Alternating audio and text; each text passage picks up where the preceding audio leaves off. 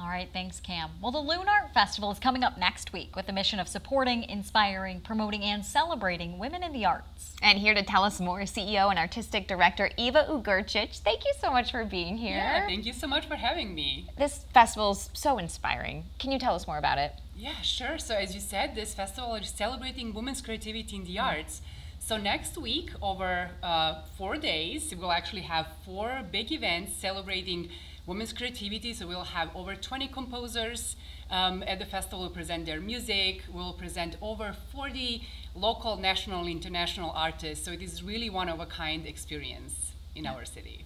Yeah, so you said 4 events, 2 of them free, 2 of them ticketed events. So really something for everyone. Exactly. That's right. And they're in different locations, so we are breaking geographical barriers as well. And we do have some video, if we could pull that up, of an example of what we'll hear at the festival.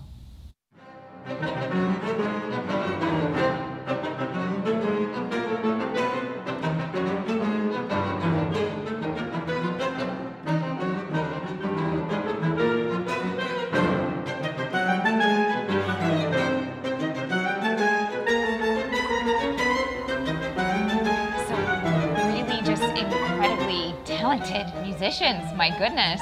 Are these all local artists?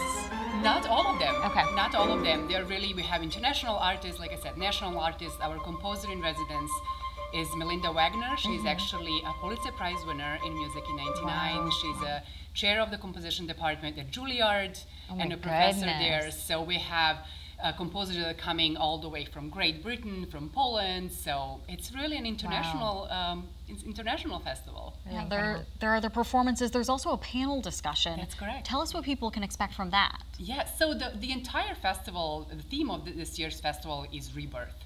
So we're really delving into the theme of art and motherhood, and what does it mean for women to be artists and maintain their balance, between private, personal life and their professional career. So the panel will delve into the theme of art and motherhood. Yeah, and it can be difficult. My sister's an opera singer and a mom, and so I know that balance is very difficult with auditions and performances and practices. And what are you hoping that people who come to watch these performances, what are you hoping that they take away from that?